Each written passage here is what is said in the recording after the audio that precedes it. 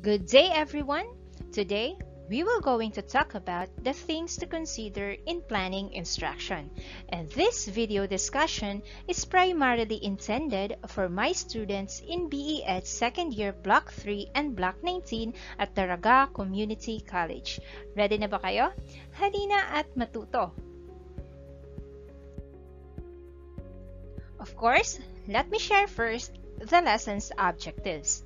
At the end of this lesson, the students must be able to first, discuss the different things that should be considered in planning instruction and explain their importance. Second, differentiate declarative and procedural knowledge and give examples that are found in the elementary social studies curriculum. Third, write instructional objectives in elementary social studies that adhere to Bloom's taxonomy of the cognitive domain. Incorporate differentiation in planning social studies activity. And fifth, reflect on one's technological pedagogical content knowledge or the TPAC. In this lesson, we will continue to compare instructional planning to planning your vacation. Halimbawa, ikaw at yung tabarkads mo magbabakasyon, sabihin natin halimbawa sa Coron, Palawan. But before that, you need to take many things into consideration, right? You have first to determine what clothes you will wear.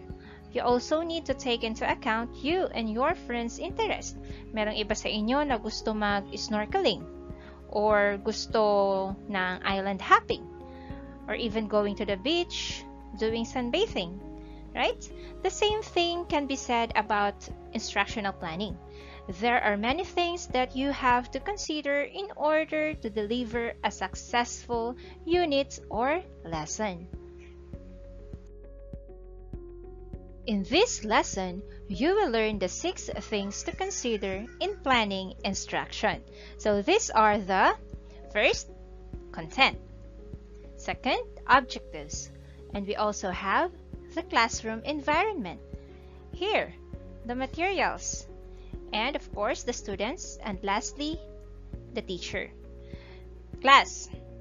All of these elements are crucial in planning for effective instruction. And take note na ang pagpaplano ng instruction ay hindi siya magagawa o matatapos ng madalian lang at isang upuan lang, especially for beginning teachers. Sa mga teachers na nagsisimula pa lang. We as informed decision makers and reflective practitioners, we need to take into account a number of things in formulating a plan for learning. May mga pagkakataon kasi tandaan nyo na ang isang approach or strategy may work in one class but not in another class. Therefore, it is important for teachers to look into different factors that may affect learning. Yung nakikita ninyo sa screen, these are the 6 factors that I am talking about. Alright, one of the primary elements that should be considered in instructional planning is the content. Class, dito papasok yung tinatawag na knowledge. So basically, tayong mga guro, syempre, dapat alam natin kung ano ang ituturo natin sa mga bata in order for us to effectively prepare the lessons. So in talking about content, it is important to distinguish the 2 types of knowledge. So ano ba itong 2 types of knowledge? We have here the declarative knowledge and the procedural knowledge. Class, when we say knowledge, it is all about facts, information, and skills acquired by a person through experience and education. Ngayon, alamin natin kung saan sa dalawang yan na uri ng knowledge papasok ang pure facts at kung saan naman ang skills. Declarative knowledge entails knowing about something. So, dito sinasagot ang tanong na ano. Ano ang dapat matutunan ng learners? In other words, declarative knowledge comes in the form of facts, concepts, and generalizations. So, dito, nandito pumapasok yung tinatawag na lower order thinking skills. Bakit siya lower? Kasi usually, rote memorization of places and facts ang nandito, like identifying or defining things. On the other hand, procedural knowledge is knowing how to do something. Paano? Ayan, dito pumapasok yung tanong na paano. Paano ngayon matututo ang mga bata? Paano niya mauunawaan ang topic? Paano niya ito susuriin? At paano niya i-apply ang kanyang natutunan? So, procedural knowledge is in the form of skills. Ayan. So, hindi na lang siya puro memorization, but you are teaching your students here in procedural knowledge on how to understand, on how to apply, analyze, evaluate, and create meaningful learnings. And now, let's have some examples of declarative knowledge and procedural knowledge. In geography, identifying the elements of a map is an example of declarative knowledge, while determining the absolute location of the Philippines is an example of procedural knowledge. Look at the difference. Okay? Identifying and determining are different things. Okay, class? In identifying kasi, you're just going to tell kung ano ang nalalaman mo. Madali lang siyang gawin, di ba? Lalo na kung memorized mo yung konsepto. On the other hand, determining means you have to decide what something is. Di ba sa paggawa ng decision, you have first to analyze the situation before taking an action? Sa pagtukoy ng tiyak na lokasyon ng Pilipinas sa mapa, syempre, you have to critically analyze first kung ano ba ang tiyak na lokasyon sa Pilipinas or ng Pilipinas sa mapa using the lines of longitude, latitude, and the degrees, of course. Nako, kailangan mo dyan ng analyzation. So, kung mapapansin ninyo, mas deep ang learnings ng bata dito sa procedural knowledge. Okay? And let's have another example. In declarative knowledge, knowing the significant heroes and events in the Philippine Revolution. And on the other hand, critically analyzing the primary sources from this period is an example of procedural knowledge. Kung mapapansin niyo, sa declarative knowledge, more on facts, concepts, and generalizations, right? Madali lang siyang makuha ng mga bata, lalo na kung memorize nila yung konsepto or memorize nila yung facts or alam nila kung ano yung pinapagawa sa kanila. Madali lang magawa yun ng mga bata. On the other hand, sa procedural knowledge, mapapansin nyo, more on skill siya. And higher ang order of thinking skills na meron dito. Ngayon, bakit mahalagang malaman o makilala kung ano ang declarative at procedural knowledge sa instructional planning? Because it helps the teachers how to present the content in a more organized manner. So how do teachers present the lessons in a more organized manner? In declarative knowledge, it may be presented through expository approach. It can also be presented through a graphic organizer or data retrieval chart. Okay? Ang procedural knowledge naman, it may be presented through a task analysis or problem solving. Okay? Dito sa Pilipinas class, maraming educators ang nagsasabi na ang Araling Panlipunan ay isang kurso na kung saan ang content ay medyo mabigat. Kaya yung tendency is to emphasize this declarative knowledge. Okay? And prioritize the rote memorization of people, places, events, and in instruction and of course assessment. But this should not be the case sa kasalukuyan. Hindi ito dapat mangyari na masyadong binibigyang pansin itong declarative knowledge, which is more on memorization of facts. Lalo na yung K-12 curriculum framework ng Araling Panlipunan highlights the procedural knowledge. It is being highlighted in the form of critical competencies and skills. Ngayon, alamin natin kung ano-ano itong competencies and skills na hina-highlight dito sa procedural knowledge. Alright, Sabi ko nga kanina that procedural knowledge is being highlighted in the K-12 curriculum framework in Araling Panlipunan in the form of critical competencies and skills. And now, let's have some examples of competencies and skills in procedural knowledge that can be found in Araling Panlipunan Curriculum Guide. I have here a table that shows such competencies and skills. Tingnan nyo, itong competencies, nandito siya sa first column, and those skills can be found here in second column. Kung mapapansin nyo, yung competencies, ang dinedevelop niya ay higher order thinking skills dito sa procedural knowledge. Tingnan nyo to, pagsusuri at interpretasyon ng datos. Dito sa skills, nakababasa ng statistical na datos, nakababasa ng mapanuring pamamaraan upang maunawaan ang historical na konteksto ng sanggunian at ang motibo at pananaw ng may akda. Ayan, tingnan nyo. Hindi na siya more on memorization of facts, di ba? Hindi na siya more on or nakafocus sa pag-memorize ng mga places or ng mga names. Ayan, deeper na ang learnings ng mga bata dito sa procedural knowledge kung mapapansin ninyo. Bakit ito ngayon mahalaga? It is important to develop this higher level of procedural knowledge in our students in order for us to ensure that we will produce learners equipped with 21st century skills. Okay? Tatandaan nyo lang that ngayon, sa kasalukuyan, binibigyang emphasis ang procedural knowledge in the K-12 Araling Panlipunan Curriculum Framework. Hindi na siya more on declarative knowledge kung saan nakafocus lang sa pag-memorize ng facts, ng concepts, or more on generalization. Yung competencies and skills ngayon sa curriculum framework ng Araling Panlipunan ay highlighted ang procedural knowledge in the form of competencies and skills. Okay, maliwanag na.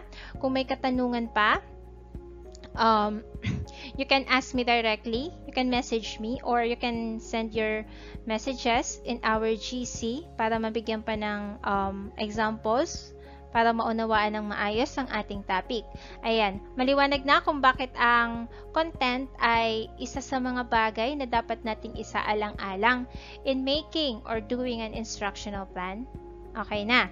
So, let's now proceed to other things that can be considered in planning instruction. Okay? The next thing to be considered in instructional planning are the objectives. Objective is a specific statement of a learning outcome. So, dito sa objectives class, inilalarawan nito kung ano-ano yung mga nais nating ipagawa bilang mga teacher sa ating mga estudyante at kung paano natin malalaman kung na-achieve ba nila yung learnings na dapat nilang ma-acquire. So, class, ang pagsasaalang-alang nitong objectives ng lesson ay napakahalaga. Why? Because these are vital in assessing student learning and evaluating the effectiveness of instruction. In the K-12 Curriculum Guide, statements of learning outcomes are expressed through standards and competencies.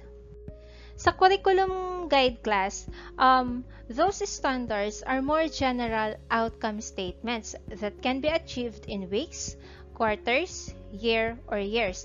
Last time, di ba, pinagawa ko kayo ng unit plan kung saan yung objectives na nilagay ninyo doon ay for the whole quarter, di ba? So, here, this table shows example of different levels of standards in Araling Panlipunan Curriculum. For example, this content standards sa grade 2, quarter 1. Okay? Ang general outcome statements nito ay naipamamalas ang pag-unawa sa kahalagahan ng kinabibilangang komunidad. So, itong objective na to ay para na sa whole quarter 1 ng grade 2. Okay? On the other hand, competencies are more specific and can be achieved in a shorter period of time, probably in a day or a week. Ito yung mga objectives na ilalagay ninyo sa inyong lessons para sa araw na ito o para sa buong week. Okay?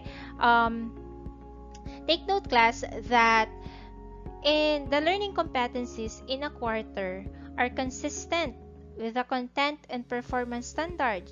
Maaaring ang competencies na ito ay direktang kunin at gamitin ng mga guro para sa kanilang unit or lesson objectives. For example, ayan, Grade 2 Quarter 1 Competency 1.1.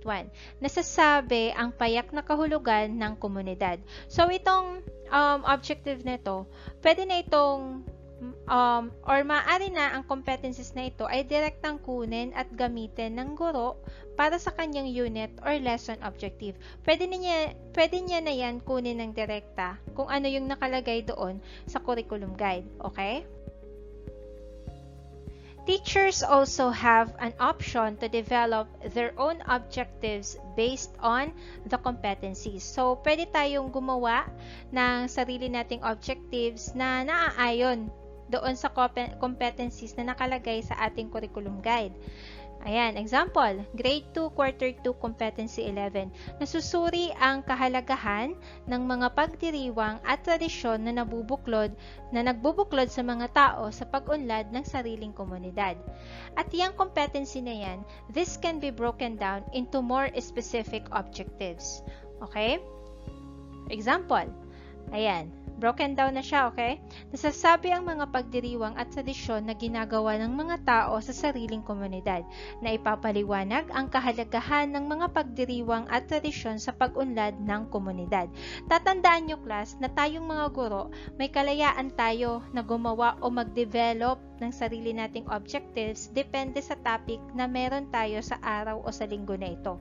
Tatandaan pa rin natin na kahit may kalayaan tayong gumawa ng objectives, dapat din nating tiyakin na ang mga ginawa nating objectives naaayon pa rin sa mga itinakdang standards at competencies sa ating curriculum guide. Okay? In formulating instructional objectives, Bloom's taxonomy of the cognitive domain is a handy reference. Yan. Yang nasa larawan na yan. Napakalaking tulong po nitong Bloom's taxonomy sa paggawa natin ng instructional objectives. It is designed by Benjamin Bloom and his colleagues, and it presents a hierarchical ordering of intellectual skills from basic recall of facts to high-level processing of information. Ayan, sabi dito, from basic recall of facts to high level of processing of information. Tatandaan nyo, class, na itong Bloom's taxonomy ay napaka-powerful nito sa pag-develop o sa paggawa ng learning objectives. Why? Dahil ipinapaliwanag nito ang proseso. Ayan, itong proseso ng pagkatuto ng mga mag-aaral. Uulitin ko, it explains the process of learning of the students, and I explain how. Okay? Before you understand a concept, syempre, you have first to remember it. Next, before applying a concept, you must first to understand it. And before you evaluate a process, you must analyze it first. Okay? Uulitin ko yung proseso ng pagkatuto ng mga mag-aaral dito sa Bloom's taxonomy. Bago mo maunawaan ang isang konsepto, dapat mo muna itong matandaan. Okay? At upang mailapat ang isang konsepto, dapat mo muna itong maunawaan. Okay? At upang ma-evaluate ang isang proseso, dapat napag-aralan. Ayan, dapat napag-aralan at nasuri mo muna itong mabuti in order to create a meaningful learning. Okay, maliwanag po. Wait lang, class, ha. At buburahin ko lang itong mga itong mga nilagay ko.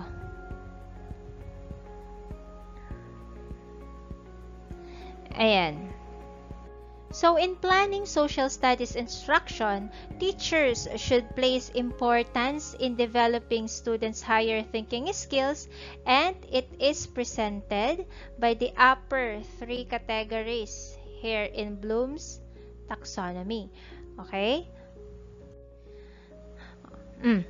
One of the major criticisms class of social studies education here in the Philippines is its emphasis on factual recall or memorization, which considered lower order thinking skills. Ayan, itong lower order thinking skills, which is remembering and understanding. Okay? At para kontrahin ito, dapat tiyakin nating mga guro that we incorporate the upper three categories. Okay? In Bloom's taxonomy, which is analyzing, evaluating, and creating. Okay? We have to incorporate those three upper categories in creating objectives and activities in our instruction in order for us to produce critical and creative learners. Let's proceed to the third one, which is classroom environment. Students learn more when there is a positive classroom environment. Tatandaan nyo yan. Okay? The reason why teachers should also take this into account in instructional planning is because teachers should always or should have to ensure that they have a welcoming and stimulating classroom. A welcoming and stimulating classroom. Ito yung isang classroom environment na kung saan ang mga mag-aaral ay nararamdaman nila na sila ay iginagalang at kinikilala, and at the same time, they are excited to learn new things. And teachers must also foster a healthy social environment where students interact with each other and no child is being excluded. So, yung pantay-pantay ang turing natin sa kanila at malaya silang makipagsalamuha sa kanilang mga kaklase. And by that, they will feel the belongingness, anumang lahi at kultura ang pinanggalingan nila. Dapat siguraduhin natin na walang batang maiiwan. Paano natin yun gagawin? This could be done by forming, first, collaborative groups. Dito sa collaborative groupings, hindi lang dito dine-develop ang higher order thinking skills ng mga bata, but it also help to boost their confidence and self-esteem. Next, we have devising a sitting or sitting arrangements. Ayan. One of the importance of having a sitting arrangement is that it improves classroom management. We have a level of control over our students. Yun bang bago pa magkaroon ng problema, naaagapan na natin. For example, wag mong pagtatabihin ang upuan ng mag-best friend na parehong maiingay sa klase, or yung mga bata na malabo ang mga mata, or the one who is visually impaired, dapat nating paupuin sila sa unahan ng klase para hindi sila mahirapan. And also, sitting arrangement has an impact to students' behaviors. Simple actions like separating your students who don't like each other, and yung wag mong pagtatabihin yung grupo ng maiingay at magugulo sa klase, because it helps to minimize classroom disruptions and control noise levels. Ito, pangatlo, the buddy system. Itong buddy system, it is also known as mentoring. Kumbaga, it uses older students to tutor the younger counterparts. Or pwede din, yung mga fast learner na students, i-partner natin sila sa mga slow learner na students. May positive impact po ito on both the students. Pareho silang may matututunan sa isa't isa. A positive emotional environment should also be promoted by instilling respect toward each another. Dapat matutunan ng mga mag-aaral on how to be sensitive to the needs of their classmates. And of course, tayong mga guro, we should also model such behavior to the students para yun din syempre ang gayahin nila. Okay po? A positive classroom environment can be easily achieved through the establishment of classroom rules and routines at the start of the school year. So these classroom rules and routines also add structure and organization to the instruction. Rules may be general, such as always do your best, Be kind or submit your requirements on time. Raise your hand if you want to say something. Or yung tinatawag na routines, it is efficient means of doing things in the classroom that will avoid wasting time or wasted time and behavior problems. Okay, in establishing classroom rules and routines, Price and Nelson in 2014 suggested the following guidelines. First, develop and evaluate them with the students. Here, keep rules few in number so everyone can remember them. Post them para syempre nakikita nila at natatandaan nila kung ano yung mga rules na binigay mo sa kanila or in-establish ninyo sa loob ng classroom. Refer to them often. Support students in following them.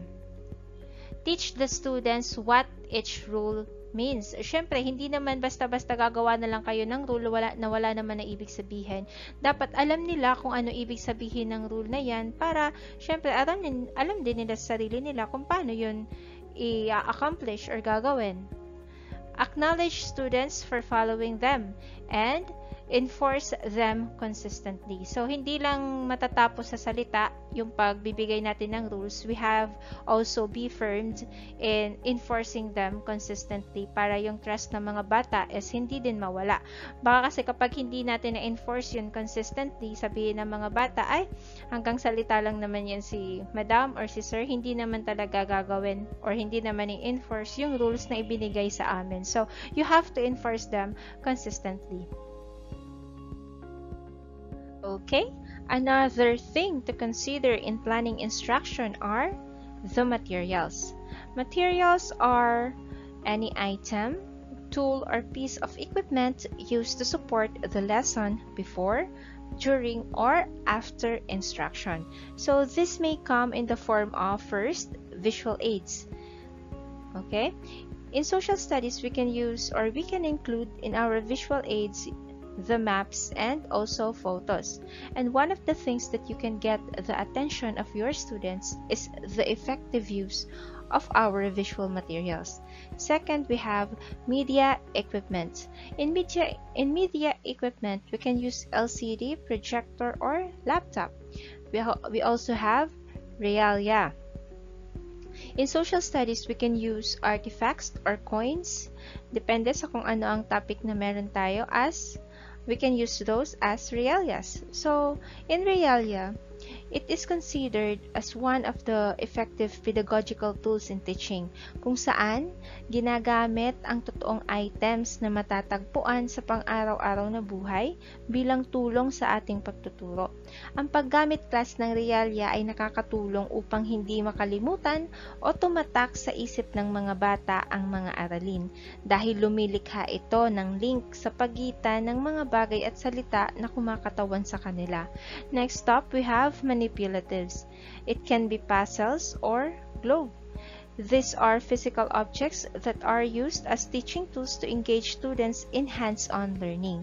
And we have also tools as compass or ruler. And last, we have print sources. Sa print sources, we can use song lyrics or other documents. And it is also recommended for teachers that in selecting instructional materials, we should use or gumamit tayo ng mga materials na kung saan is appealing siya sa different senses ng mga bata. As much as possible, the senses of hearing, sight, and touch should be tapped since this contribute the most to learning. So, stimulating the different senses create meaningful learning experiences for the students which can lead to a possible long-term retention of information. Okay? Alright? Kung mapapansin ninyo class, ang generation ng students natin ngayon are considered as digital natives. So, infusing technology in instruction can also aid their learning. Makakatulong yun sa pagkatuto ng mga bata when teachers are incorporating technology during instruction. And also, research proves the use of technology in the classroom is beneficial in increasing student motivation and achievement. Okay? The following are practical considerations in the use of instructional materials. First, materials should be ready to use and located nearby before beginning the instruction. So, bago pa dapat magturo, ready na lahat ng instructional materials na gagamitin mo for the instructions. And dapat well-prepared sa teacher for student learning and achievement, for the teaching can be organized and impressive. And kapag well-prepared ang teacher, it makes sure that the lessons are meaningful. Next, every student should have an equal chance to see and or access the materials. Why? Lahat naman talaga, lahat ng estudyante ay may equal chance to see or access the materials because every student has the right to learn. Magkakaiba man ang level of intelligence ng mga estudyante natin or yung progress nila, they all have the equal chance to access the materials that we are providing them. Okay, number 3, teachers should preview the materials. Why? In order to explain difficult terms to students, anticipate misconceptions, answer queries, and make meaningful connections. And fourth, materials should be age-appropriate, culturally responsive, and gender-sensitive. So, yung instructional materials na gagamitin ng teachers, it should be culturally responsive or relevant. Ano ba ang eksaktong ibig sabihin nito? Cultural relevance class means that your choice of materials reflect the background, knowledge, and experiences of the diverse children in your classroom. This will provide a strong foundation of learning for them. And also, instructional materials, sabi dito, should be age-appropriate. Why? This means that the materials should match the stage of the development of the learners. Okay, the next thing that should be considered in instructional planning is the students, of course. The student is the heart of the learning process. Sila yung pinakasentro at pinaka-importanting parte ng learning process. And since sila yung heart ng learning process, they should be given utmost consideration in instructional planning. Sila naman talaga yung dahilan kung bakit ang teacher ay gumagawa ng instructions ng maayos para matuto sila. And in order to effectively facilitate learning, the teachers should take into account the following planning process. First, we have the student readiness. Gaano ba kahanda yung estudyante na matutunan yung lessons na binibigay mo sa kanila o yung instruction na ginawa mo? This differs. Student readiness refers to the ability level of a student in relation to a given topic or skill. Okay? This can be caused by differences in their learning rate and prior experiences. Ayan, learning rate. So, since nang bawat estudyante natin sa loob ng classroom ay iba-iba, so iba-iba rin yung pace ng learning nila. For example, some of the students in grade 1 ay alam na nila kung paano gumawa ng timeline. Samantalang yung iba ay nahihirapan pa rin kung paano unawain or intindihin yung tinatawag na chronology. Therefore, it is important for teachers to acknowledge that students do not learn at the same pace. Okay? And also, the teachers should utilize scaffolding for those who struggle in the lessons. Dito class sa tinatawag na scaffolding, ito yung kung paano sinusuportahan ng teacher ang pag-unlad ng estudyante at pag-aaral ng mga ito sa pamamagitan ng pagtulong ng tama, sa tamang oras at sa tamang pamamaraan. Okay, another one, we have the student's interest. This is a powerful motivator to engage students in the learning process. Okay, ayan. So, capturing students' interest is important for them to be academically engaged and perform well in the subject. Tingnan niyo yung picture, ayan, yung ginagawa ng mga estudyante. Some students may be interested in superheroes while others may be fascinated in cartoon characters. So, napakahalaga na makapture yung interest nila in order for them to be engaged and perform well in the subject. So, paano ba to mangyayari? This can be done by identifying their interest and incorporating this in the lesson or by providing engaging activities. These engaging activities, this will help to focus their attention on challenging or boring subjects. Okay? Okay, we have number 3, intelligence preference or learning style. So this refers to the different cognitive inclinations that a person has for learning. So tayo class, iba-iba yung katalinuhan na meron tayo, especially our students. Iba-iba, we have diverse students inside the classroom. Iba-iba yung interest ng mga yan. At since na iba-iba yung katalinuhan na meron sila, iba-iba rin yung effective way ng kanilang learnings. For example, may ibang estudyante na nagiging effective ang pag-aaral kapag yung music ay ini-incorporate sa lesson. Meron ding iba na mas natututo through dancing. Merong ibang natututo through arts and through diagrams and charts. So, ibig sabihin, iba-iba. And maraming theories of intelligences na meron tayo. Pero yung pinaka-famous is yung kay Howard Gardner na multiple intelligences. Ayan. Yan yung multiple intelligences na meron ang bawat isa.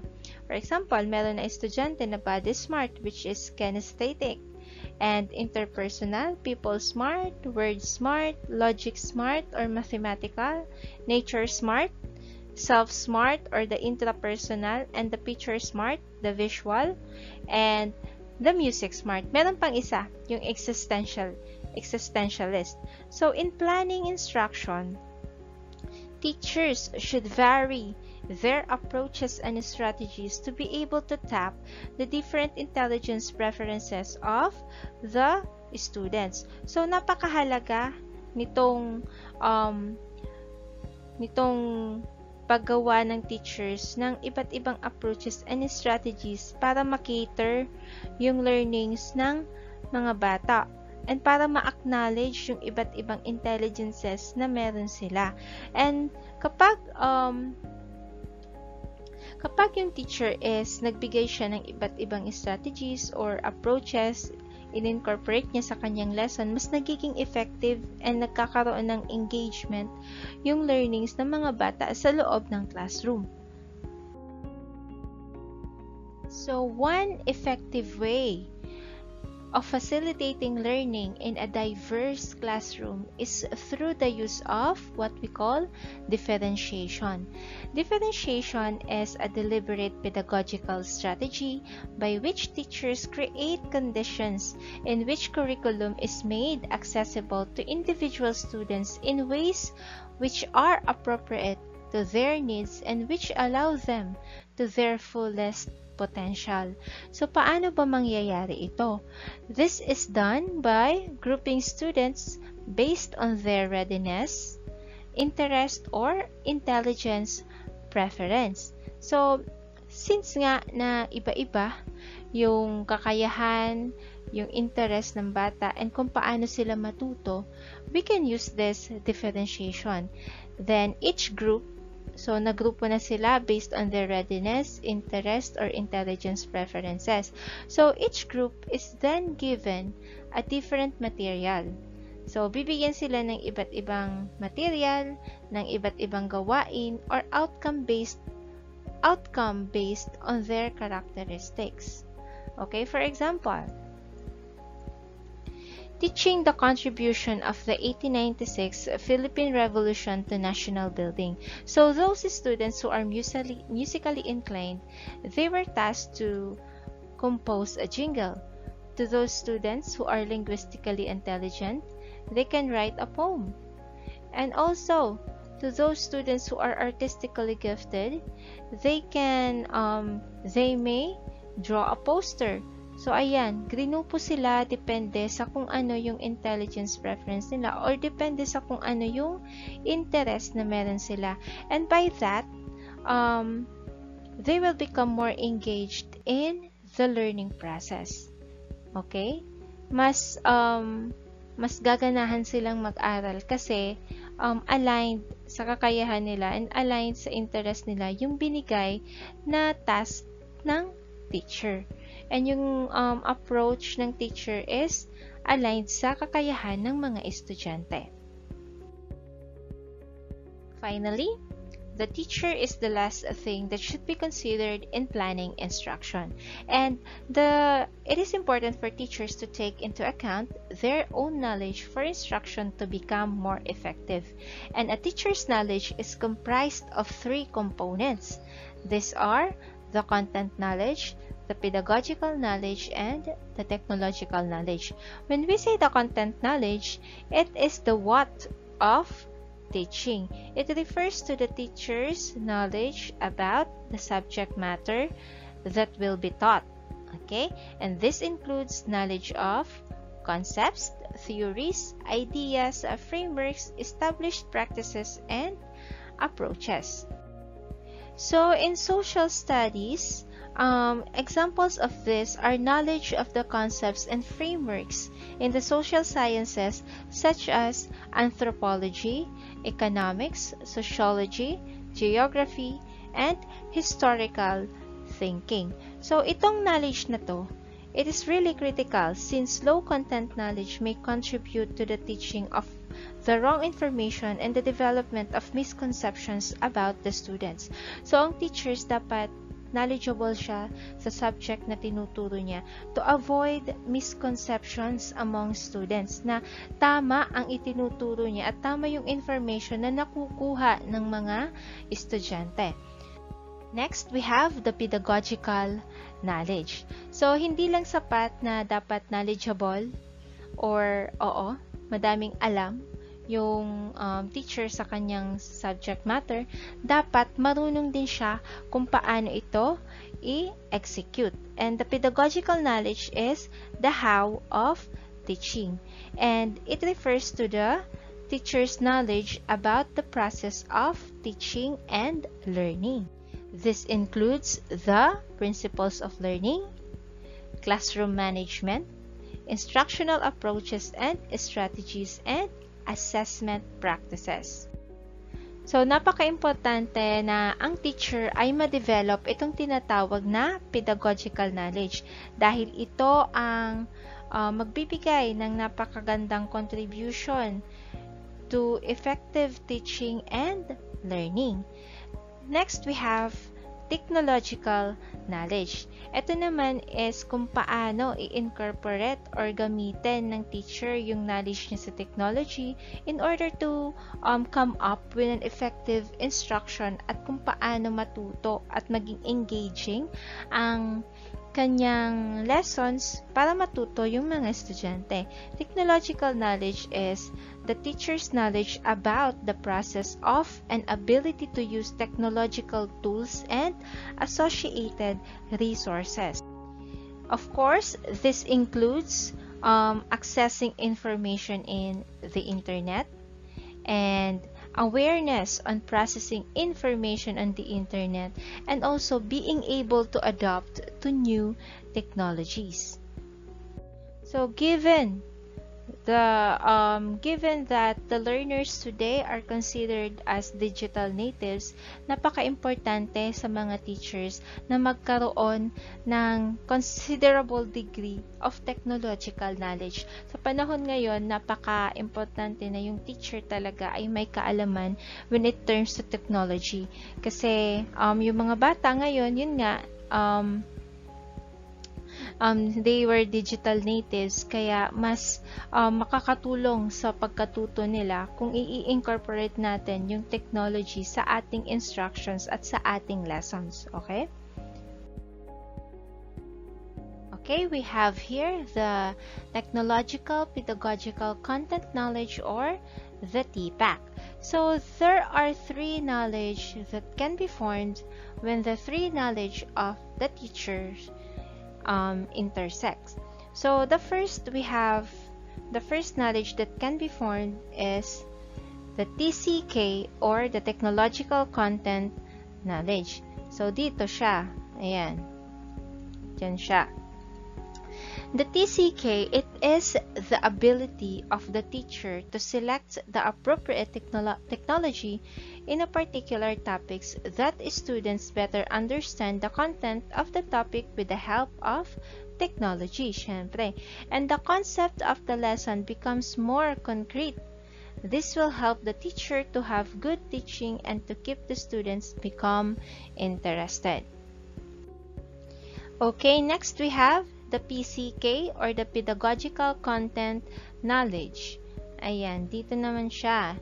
Dito naman siya na form nung nag-intersect yung tatlong knowledge ng teacher. So dito sa PCK, ito naman yung ability ng teacher na pumili ng appropriate strategy na ituturo sa subject effectively. So the teacher here considers the most appropriate task that will develop the skill of the students demanded by the subject matter. Okay? And next we have this TPK or the technological pedagogical knowledge. Okay? Dito naman siya. Ayan. May technology na naman tong kasama dito sa TPK. This is the teacher's ability to select the appropriate teaching strategy that technology uses. Kasama yung technology in its implementation. For example, yung estudyante, they will perform activity and with the help of the equipment or the technology, the result will be outstanding. And at the center of this three knowledge will be called as the TPAC or the technological pedagogical knowledge. Ayan, nandyan siya sa gitna. Ayan, nandyan siya. Dyan po yung TPAC. Okay? So dito, makikita natin na napaka-importante na pumili ng pinaka-appropriate strategy for teaching a subject matter. So students are even more excited when the teacher also considers the use of technology in creating out students' task. So when this TPAC, itong TPAC, ayan, when this TPAC framework is followed, kapag nasunod ito, teaching will definitely be effective and interesting. And class, teachers with a high level of TPAC knows how and when technology can be used to assist instruction and when technology should not be used because it impedes learning. Ayan, napaka-importante ng TPAC sa ating mga guro. So, ngayon, sa social studies, they demonstrate TPAC through the use of Google Maps to teach location and direction or the employment of web games. Ayan, ginagamit na yung technology dito in presenting important events in Philippine history. Okay, and taking into account the teacher's knowledge is important not only in assessing one's state of current knowledge and skills but also in ensuring the effective delivery of instruction to students. Alright, this ends our discussion in Lesson 6 and thank you very much class. I hope you learned something new today and sana makatulong ito sa pagsagot ng inyong task doon sa module na ibinigay ko. Okay, maraming salamat ulit. Keep safe everyone and God bless you.